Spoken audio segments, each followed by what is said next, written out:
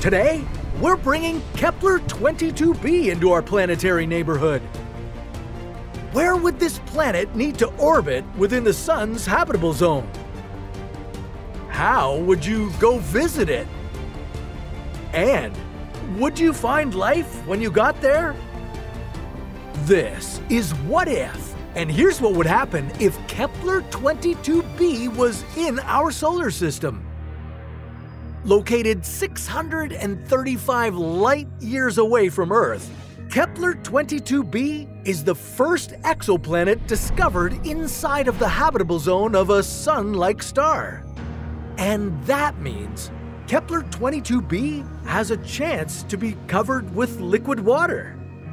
While it's still not known whether it's rocky, gaseous, or liquid, we do know it's pretty big.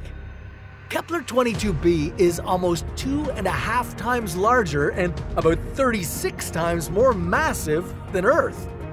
Based on its distance from its own star, in our solar system, Kepler-22b would exist somewhere between Earth and Venus. And if it orbited there, you'd get a magnificent view of the planet in the night sky.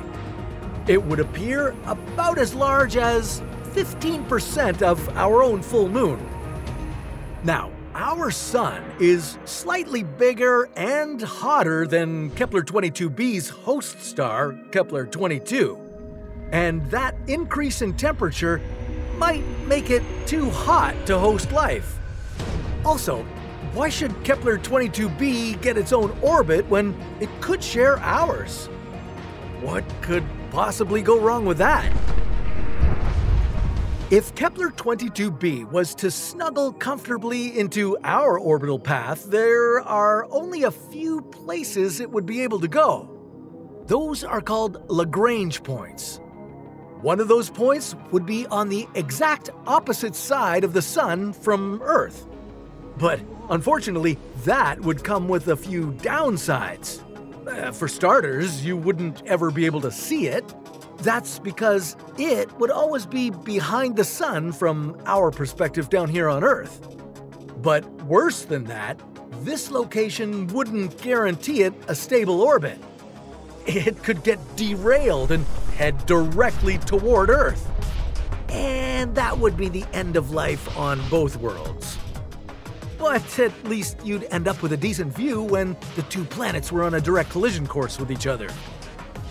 The better, more stable option would be for Kepler-22b to nestle into orbit at the Lagrange points located 60 degrees ahead and behind Earth. Here, a third body could maintain a consistent orbit around the Sun and not get gravitationally pulled into Earth. Then, Kepler-22b would have a chance of hosting its own life. This planet is about 500 million years younger than Earth, and if it formed in our solar system about the same time Earth did, it would have had more than enough time for various life forms to evolve. Maybe even intelligent ones. Think about how amazing it would be to visit our neighbor and maybe even establish communication with whoever or whatever inhabited Kepler-22b. But even with this new Earth 2.0 safely sharing our habitable spot around the Sun, getting to it would be a bit of a challenge. You see, our planet is constantly being pulled toward the Sun by the Sun's enormous gravity. But it's also trying to move straight into space at the speed of 108,000 kilometers per hour. So if we wanted to visit Kepler-22b, we'd have to manage to counteract that sideways motion of our planet. Otherwise, we'd keep moving sideways and we'd miss our new planetary neighbor. The best thing you could do is swing around Venus for a little gravity assist. This is a technique that allows your spacecraft to increase or decrease the energy of its orbit. In other words, you could use Venus to slow down and arrive at your destination. Now, all these maneuvers would require a lot of fuel and time. The trip to Venus alone would take you about 4 months, and then you'd have to apply the gravitational brakes while approaching Kepler-22b, adding even more time to the journey. But finally, you'd arrive and be the first person ever to see this massive Earth-like planet up close. And the first thing you'd notice is that it would be rotating on its side, just like Uranus. This would mean that its north and south poles would either be flooded with sunlight or shrouded in total darkness for 6 months of the year. Yeah, you discovered that the climate might not be as pleasant as you might have hoped. Your two options would be freezing cold or boiling hot. But you shouldn't lose hope. There's a strong possibility you could find that Kepler-22b is covered in a superocean. And if it was at least 50 meters deep, this ocean could regulate these temperature extremes. As you landed, you could even find them within a comfortable range of 15 to 22 degrees Celsius. But that wouldn't be an indicator to take your spacesuit off just yet. There's still the possibility that 22b wouldn't have a breathable atmosphere. But no matter what kind of environment you'd find, you'd need to build yourself a habitat. This would help you maintain air pressure, temperature, and the composition of the air you need to breathe. You could even 3D print this habitat using the planet's resources.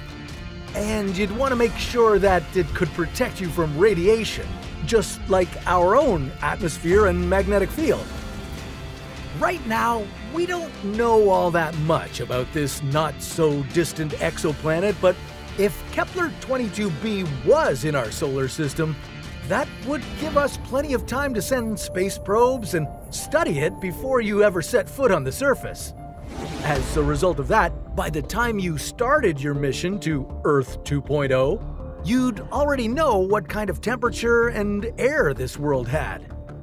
If Kepler-22b was so close to us, settling on it could be easier than moving to Mars. Once you settled on the planet, you'd start desalinating its ocean water and set up hydro and solar power stations.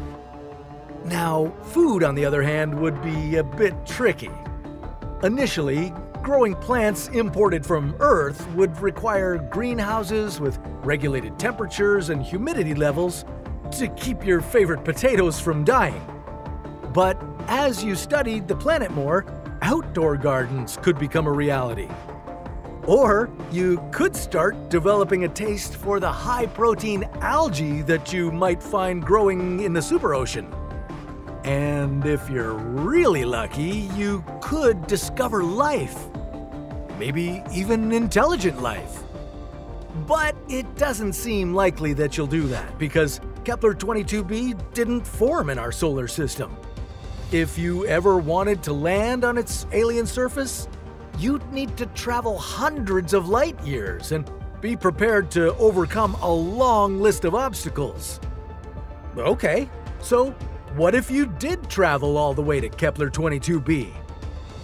Well, that's a story for another What If.